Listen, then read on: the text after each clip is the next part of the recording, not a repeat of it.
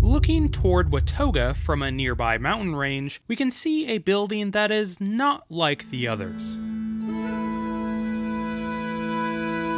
One that defines Watoga's skyline. Welcome to AMS Corporate Headquarters.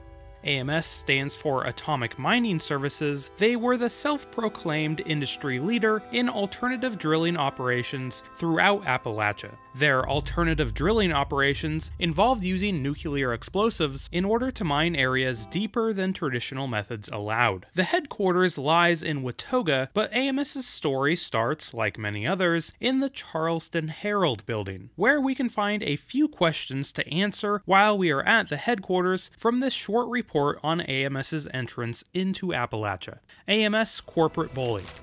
Atomic Mining Services is a relatively new company in Appalachia, but its practices should be familiar to anyone who knows a little West Virginian history. Reports of armed teams of security personnel used to disperse rioters and other protests have been an almost daily occurrence that this newspaper has reported on. We are sorry to say that a new low has been reached. When AMS first came to West Virginia, they were lauded as saviors to the region, bringing a new method of digging even deeper into the old mines. The fact that these methods included detonating atomic charges didn't faze the hardened mining communities who were used to the kind of risks common in coal country. But AMS abandoned the project almost as soon as they arrived, citing technical failures. Employment dried up again, and the area lurched even deeper into poverty. You would think that would be enough damage, but AMS wasn't done. Like thieves in the night, AMS suddenly swooped into the town of Welsh, claiming that they had the resource rights to the land, including the residences the people of Welsh were living on. Naturally, the town resisted this attempt to take away their homes, and that's when AMS's now infamous security personnel came in. Why does AMS want Welsh? AMS has provided no comment, and our reporters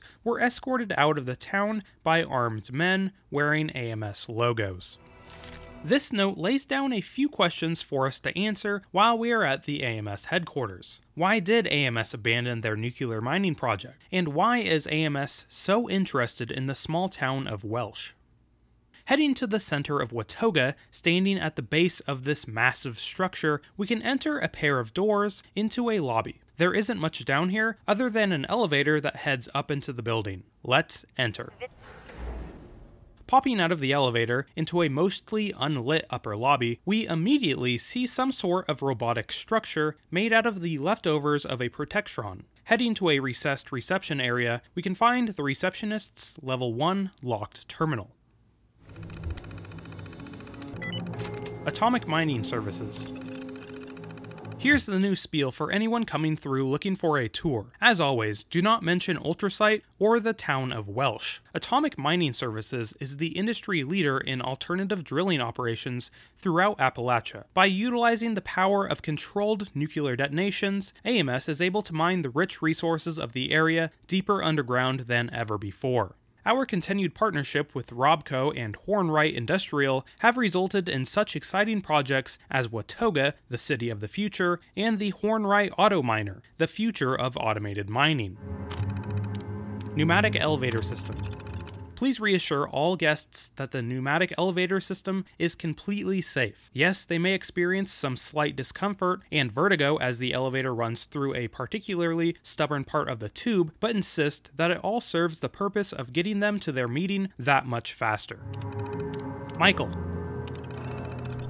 from finance had another incident. I mean, hasn't he learned his lesson? It's like he's doing it on purpose. Oh, do you think that's a possibility? We should let him go before this becomes a true liability. I'll have HR drop the termination papers. Better safe than sorry. So it sounds like they had an incident with this pneumatic elevator. At the end here, we have an option to play a holotape called Message from Hank Madigan. This is Hank Madigan. Message to any fire breathers running through here after me. Had to dodge more robots and turrets than I can count, but I found what we're looking for. Atomic Mining Services were the barons of Ultrasite. Had a lab right here in this office. I think they might have found a way to help us out, even if they didn't know it. Turns out, once all the fuel is spent, there's a hunk of material left behind. This depleted ultrasite doesn't play nice with the normal stuff. It turns corrosive. AMS was thinking disposal and containment. I'm thinking weapon. Scorched walk around with chunks of ultracite stuck in them. We modify some guns to fire depleted ultracite. See if that makes those assholes melt. Hank Madigan was a fire breather for the responders, and was one of the people who put together the technology in the prime ultracite receivers given to the player in the Into the Fire quest. He described using weaponized, depleted ultracite to counter the Scorched. We will be learning more about that reaction here later in the video. Moving back into the lobby, we see several of these pneumatic elevators we heard about on the terminal. They're numbered 1 through 8. Most are out of order, but Tube 3 is operational, so let's head up. Entering the 3rd floor, we immediately come across heavy robot and turret fire.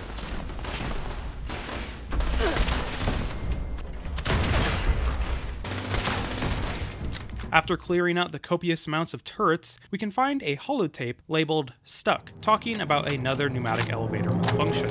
Stuck! Again. Garmin thinks I should document when this happened so we can sue the company. I don't know about all that. It's not really their fault, but there's not all that much to do while I'm in here, so here goes. Wasn't easy reaching the recorder, but I think I got it turned on. At least this time I'm in a section you can see from the hallway. So I shouldn't have to wait long. Oh, what? Look! There's...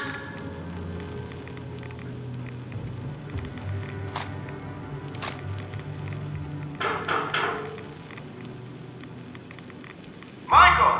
Not again. You okay in there? Yeah. I mean, it's getting a little hot in here, but yeah, I guess I'm okay. So embarrassing. What's that, buddy? Didn't hear you. Nothing. Forget it. I'm calling maintenance right now. Hang in there, Michael.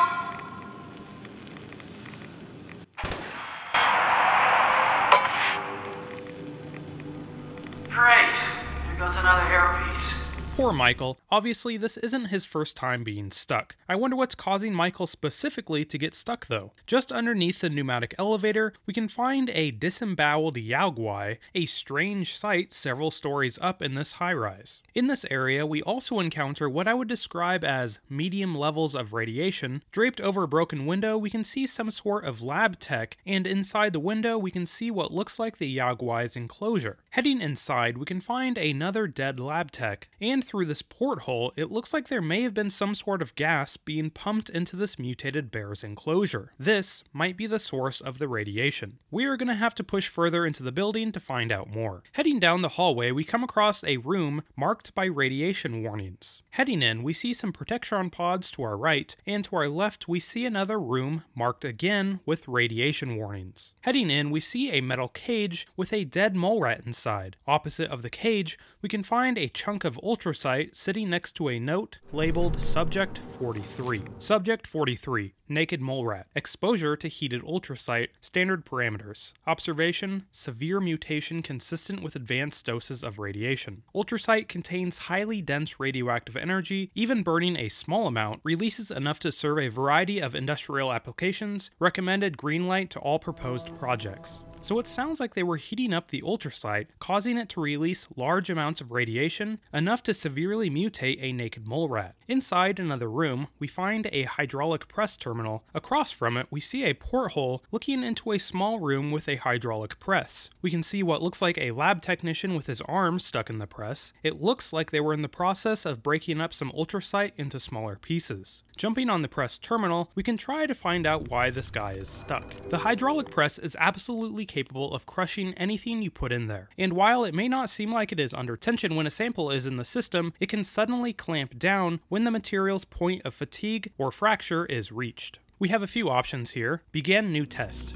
It pulls up a bunch of errors. No surprise there, since it's been 25 years since anyone's touched this thing. We can continue heading up into the building. On a balcony looking over the 3rd floor, we can enter a large office. On a wall next to some more doors, we can find an animal holding access terminal, locked with a level 1 lock. Live specimens may exhibit extreme aggression. Security systems will fire at any target. Do not assume immediate safety. Open containment door at own risk. 10/29/2076, about 2 years before the bombs fell, specimens in my clean lab, again.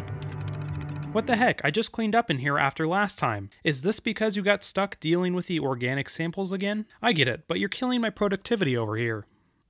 Looks like this terminal also unlocks this door.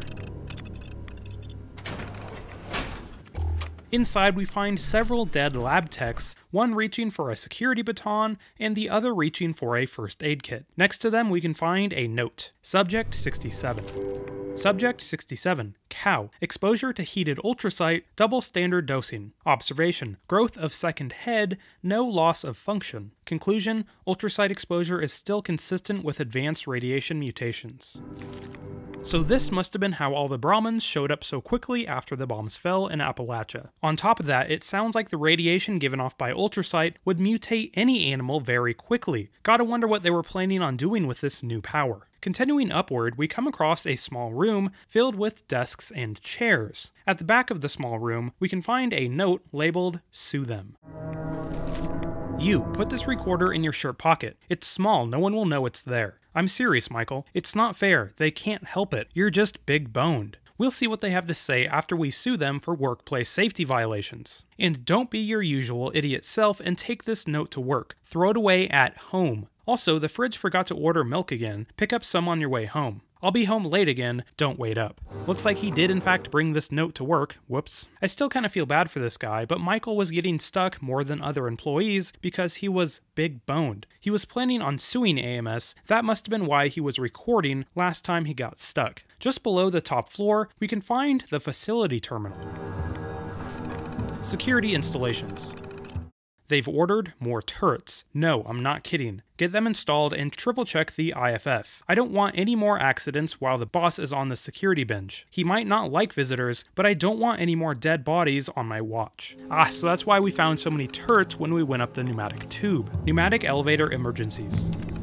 Something needs to be done. This happens too often. Tried increasing the vacuum pressure, but we crank that too high, well, it won't be pretty. Maybe this is an HR problem, not a technical one. We did hear earlier that HR was planning to fire Michael. They probably ended up going through with it, but who knows, that may have saved Michael's life in the end. Avoid the radiation labs. I don't want any work crews going near the radiation labs on the 2nd floor. None. Let the robots do the cleanup. Trust me, you don't want to know why.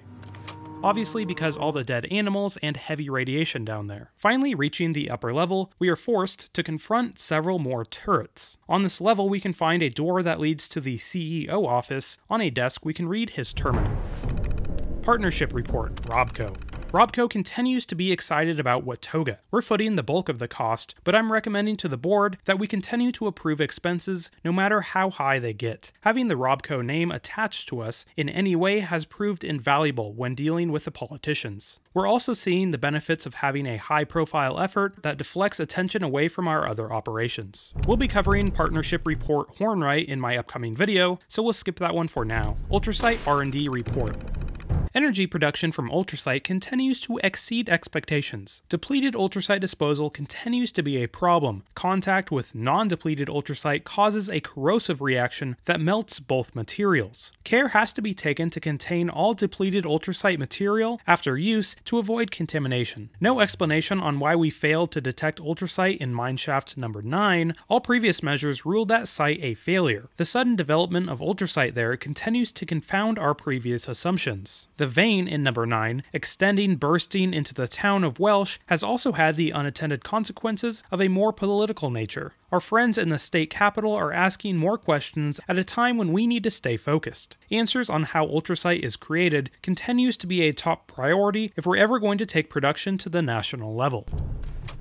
So it sounds like AMS doesn't even know fully how ultracite is made. So that's why AMS was so interested in Welsh. Like I said, we'll be heading over to Welsh in another video, so make sure to stay tuned. Finally, heading to the top floor, we can see what looks like a meeting between the executives of AMS and the US military. Stacked on the table is a pile of ultracite and pre-war money. Who knows why the military wanted ultracite, but I'm sure it wasn't innocent. So that's the story of Atomic Mining Services, a very corporate company who discovered, mined, and tried to distribute ultracite. But presumably, when the robot takeover happened in Watoga a few days before the bombs fell, everyone in this building was killed by the security system.